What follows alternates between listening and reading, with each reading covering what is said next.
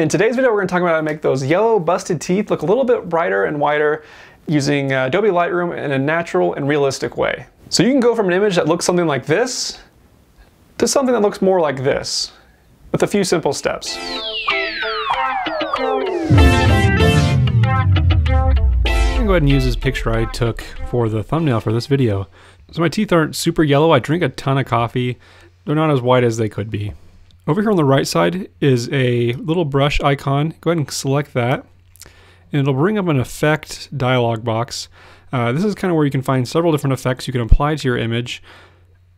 We're going to focus mainly on the teeth whitening. So if you don't see teeth whitening under effect, go ahead and select that and go down to where you see teeth whitening.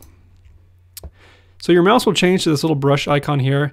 If you scroll up and down, it'll change the sides of that brush. So the first circle is your brush, and the second circle represents the feathering of that brush.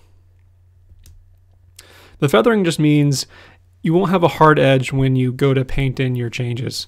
So if you want to change how much is feathered, you go to the right-hand dialog box here, and you can just decrease the amount that's feathered. And if you look on the brush, if you can see the brush there, you can see the feathering getting larger and smaller. I usually like to leave a little bit of feathering so the change isn't as apparent and blends into the image a little bit better.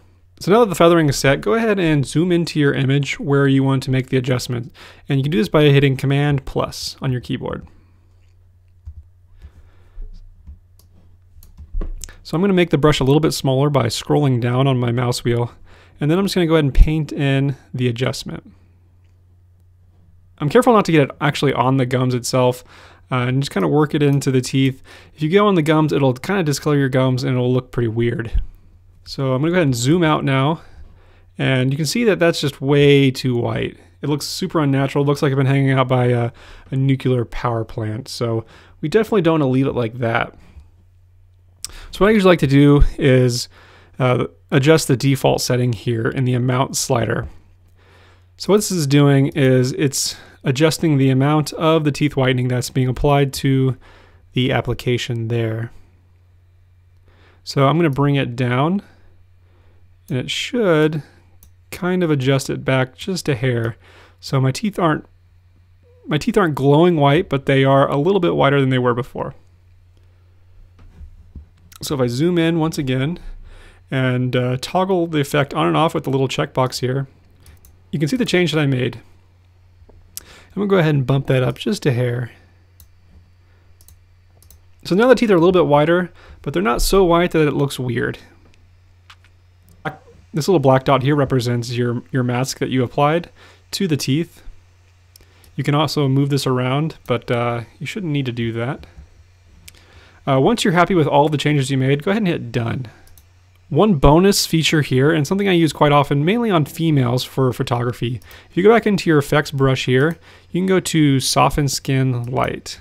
I usually don't use this on men, but for women with uneven skin blemishes or anything like that, this kind of helps level anything out, gets rid of any glare or shininess or sweat that anyone might have on their face. So for something like this, I'll go ahead and increase the brush size by scrolling up, and then just kind of painting in where I want the skin to be just a little bit softer. And you may or may not be able to see that the skin got a little bit softer, but if I toggle that on and off, you can kind of see it lifted some of the shadows and made my face a little less harsh. So I'll go ahead and bring that back as well, because I like to have a harsh face. And go ahead and commit that change. So I'm going to go ahead and export this image for the thumbnail. So I'm going to go up to File, Export. So if I'm exporting for web, I usually like to leave the quality alone here, but I will adjust the output sharpening. So I'll check the sharpen for, and then select screen, and then I'll do low, because if I feel that medium and high is just a little bit too much, but low kind of adds a little extra crispiness and a little extra punch to the image. And then go ahead, after you've made all these settings, go ahead and hit export to your desired location. It shouldn't take very long. And then after the photo is exported, you should be able to have everything you need there. Hopefully this video was helpful and you're able to brighten a smile of your client, your friend, your family, and make your photographs all around a little bit better. Thank you so much for sticking around and watching this video. I hope you gained some value, and I'm super grateful for everyone that's subscribed and has commented and has provided encouraging thoughts and words and suggestions. It's been a lot of fun creating these videos, and look forward to creating even more. If you have any suggestions as far as what you want to see, any tutorials or any questions you have, feel free to ask, and I'll see you in the next video.